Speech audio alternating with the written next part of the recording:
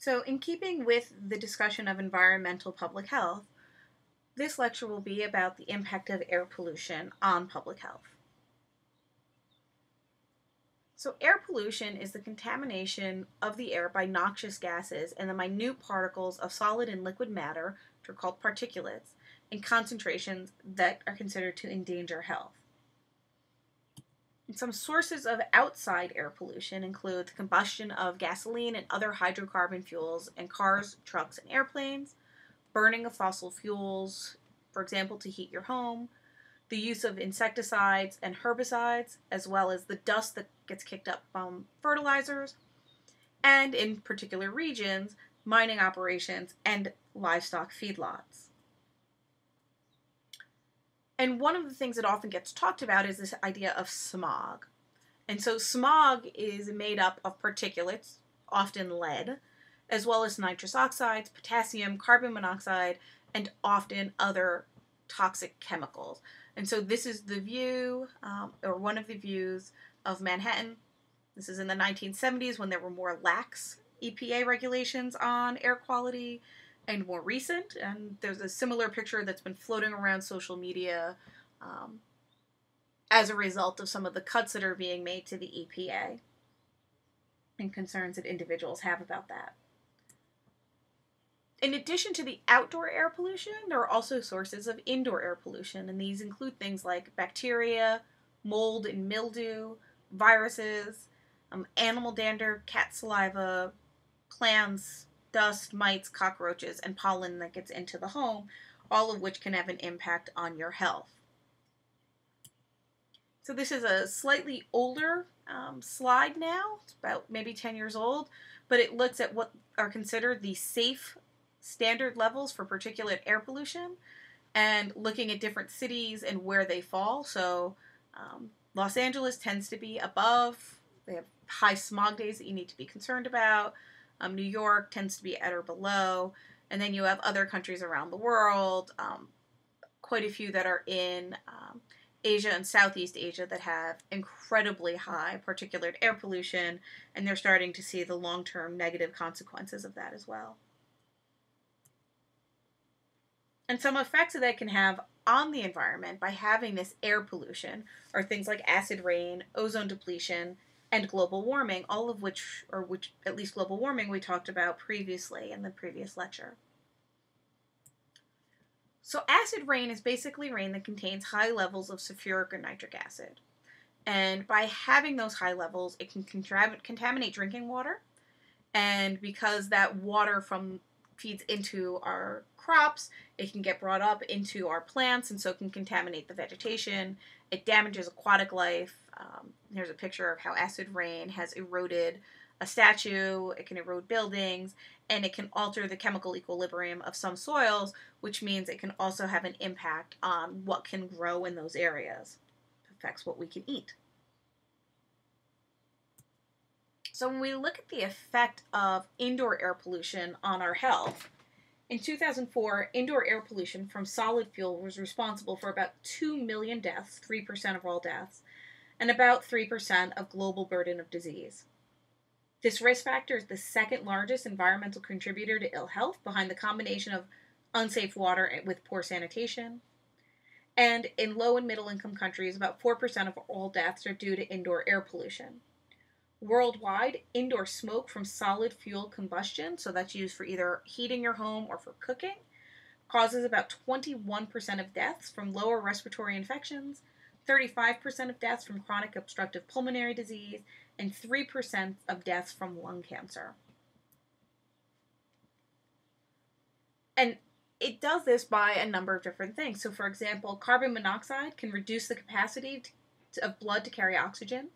And symptoms associated with exposure to carbon monoxide include dizziness, nausea, headache, loss of consciousness, and in extreme cases, death. And persons or individuals with coronary artery disease and fetuses that are carried inside of the mother are particularly susceptible to carbon monoxide poisoning. Exposure to biological contaminants of indoor air that are related to dampness and mold increase the risk of acute and respiratory diseases, including asthma, and you see this more often in crowded areas.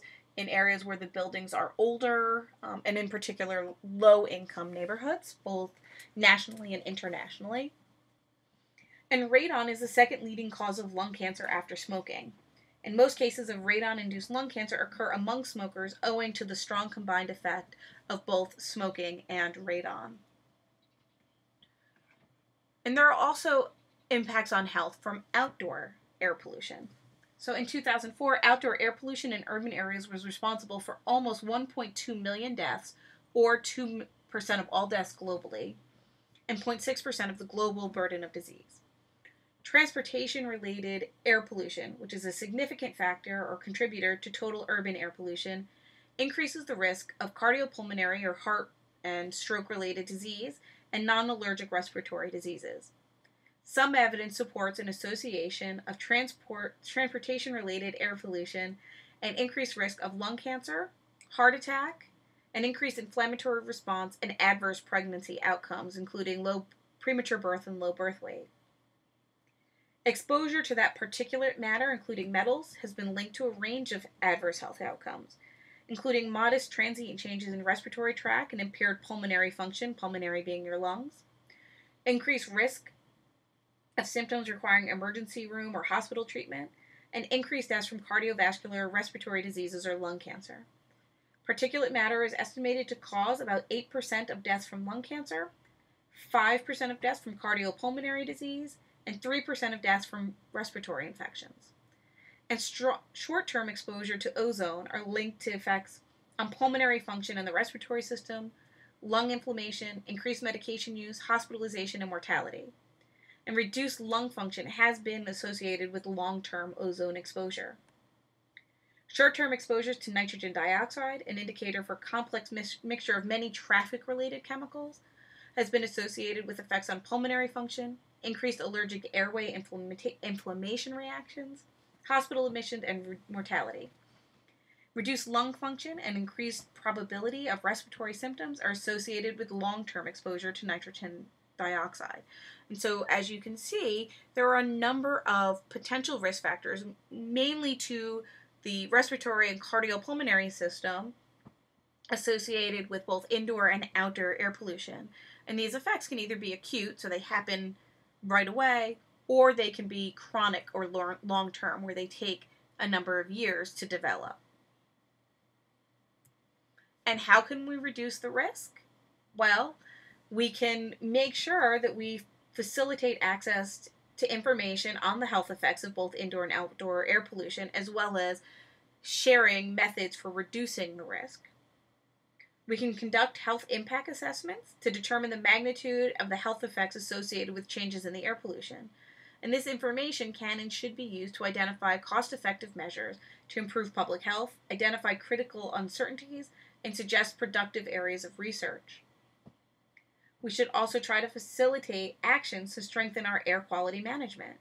National governments have a responsibility to set needed policies and laws to implement them. Air pollution control regulations, especially those phasing out the use of leaded gasoline, controlling pollution from industrial processes, and promoting the use of cleaner and renewable energy, should be enforced. National governments can help coordinate efforts across sectors and participate in regional as well as international commitments to decrease air pollution. And when we specifically look at indoor air quality, we should be investigating effective interventions and implement methods for sustainable and financially viable changes to reduce indoor air pollution. And we'll talk a little bit more about that when we watch Unnatural Causes. Specifically, place matters, and does where you live increase your risk of death? We should encourage the substitution of solid fuels in the home by cleaner and more efficient energy fuels and technology, and this is particularly true for international or non-U.S. homes. We should encourage the use of improved stoves to lower pollution air levels in poor rural communities in developing countries where access to alternative fuels is limited and biomass remains the most practical fuel. We should make sure that we improve ventilation in homes, schools, and our working environments. Look at how we can change user behavior. So thinking about, again, those cooking methods primarily globally. Should work to prevent immediate problems related to dampness and molds, and housing to decrease the risk of exposure to hazardous microbes. And again, that particularly impacts lower income individuals both in the US and globally. And we should do our best to eliminate or reduce tobacco smoking indoors by prohibiting smoking in public buildings, as well as promoting risk reduction strategies um, when we're looking at things like indoor radon.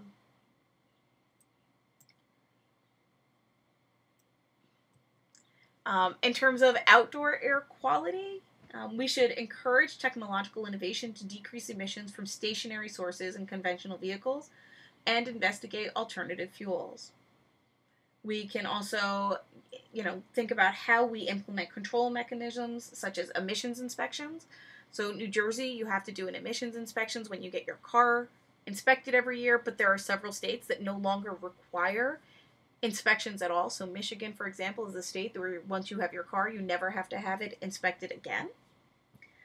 You can integrate environmental and health considerations in urban planning, including locating offices and commercial spaces in areas convenient for pedestrian and bicyclists in order to reduce the need for motorized transport, preventing traffic congestion, create green areas, separating pedestrians and bicycles from road traffic, and locating non-residential functions around urban highways.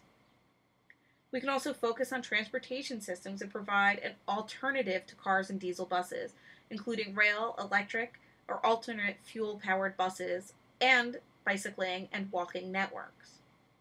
We can promote the use of clean renewable energy sources, such as solar and wind-powered energy, and encourage a movement away from dirtier fuels, such as coal.